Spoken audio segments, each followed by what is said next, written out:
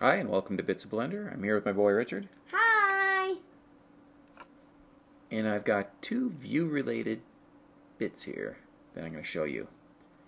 The first, here, let me create a couple objects first.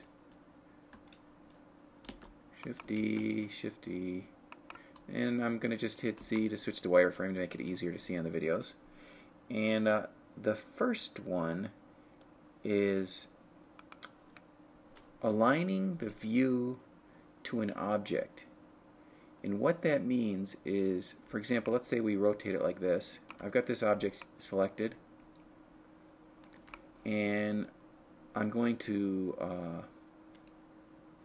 switch this so that we're looking at the local axes for the object. Okay, and then I hit the star key on the number pad. What that does is it lines the view to the currently selected object, which in this case now we're looking down at the top again. Now the reason I showed the local axis is, let's say that we had rotated this object to some other axis. So if I go back to our normal top view, you can see that's rotated. But if I hit the star key, we've just aligned our view to that object. So it comes back to the side so that it doesn't look all twisted and stuff, right? Well, what we're doing is, when you're aligning to the view, we're looking down the z-axis of the object. Not the global z-axis, but the local z-axis. Right. Now, this cube is called cube.001, so I'm going to show you another tip real quick too. And that's under View Properties,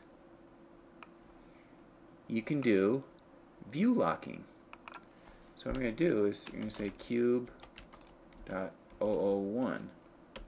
And notice how the screen moved as soon as I did that. Now, for the life of me, I cannot pan around the screen. This object, cube 001, will always be in the center no matter what I do,